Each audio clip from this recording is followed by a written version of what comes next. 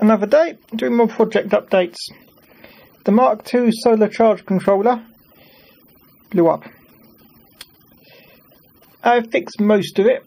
I'm not entirely sure what happened. It's been running quite happily for months on a 100-watt panel. I put a 200-watt panel on it on Saturday, and by midday Monday it broke down. Half the components are burned out. Something must have overloaded. I've fixed up most of it, but I cannot seem to get the load current sense working again. Not sure what's gone wrong there, but it's likely I'll just rebuild the thing entirely when I want to work on the Mark III. Part of which is going to be this thing here.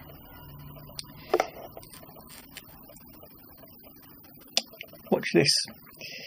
I've got the two common positives going to the power supply and the battery, and the negatives from the power supply and the battery coming here. Now, if I connect these up, the other two wires are just going to the multimeter. Then what will happen is absolutely nothing at all. See, that is showing 0 current, and the reading on the meter is simply the difference between the battery voltage and the power supply voltage. But if I take these off,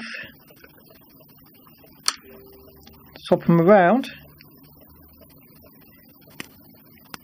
get on there, get on there, and put them on the other way round,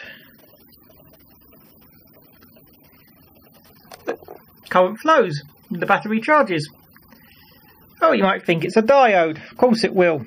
And you're right.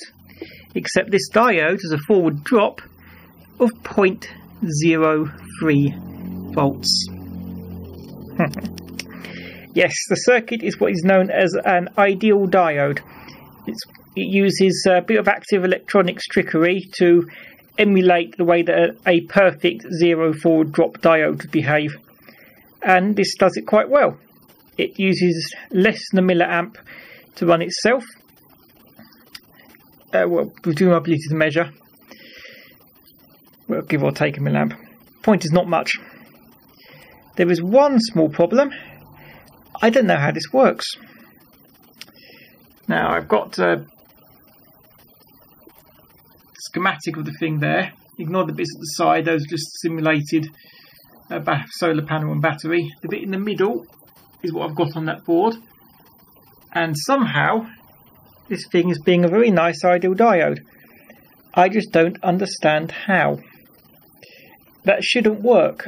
I've never seen it done with MOSFETs like that. I've seen them with bipolars, and that's fiddly enough, but I don't care. It works. That's what matters. It's magic. Trust in the magic. Once I put this through some thorough testing, I'm going to get this properly documented, and yeah, I'm quite happy with this. Oh, and if you want to try this yourself, and you think I'll just use some 2N2222s, watch the reverse voltage limit on the base collector junction. It's not much. I blew 4 transistors before I figured that out.